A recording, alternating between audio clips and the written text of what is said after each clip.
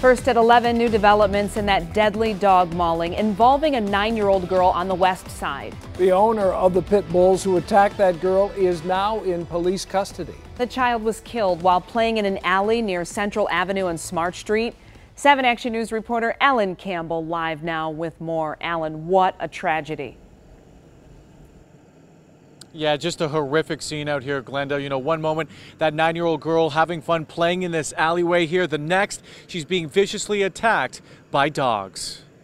When I'd come out of my house, I heard all the screaming and I was aware that something bad had happened. Deborah Golden says it was the worst scene she's ever seen.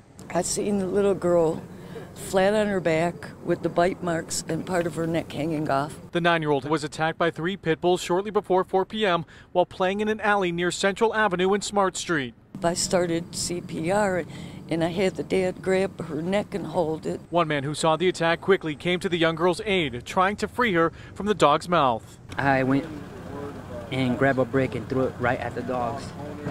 They all ran and I stood next to the girl to make sure if she was okay. I yelled out for help. Police say one of the dogs was shot. A friend of the owner's, I was told, that fired a shot at the dog. This vicious and fatal attack is leaving neighbors and police wondering why these dogs attacked, ending this young girl's life. You're talking about a 9-year-old girl who was just out there playing, and now she's not here. But I did not realize that they will be doing this.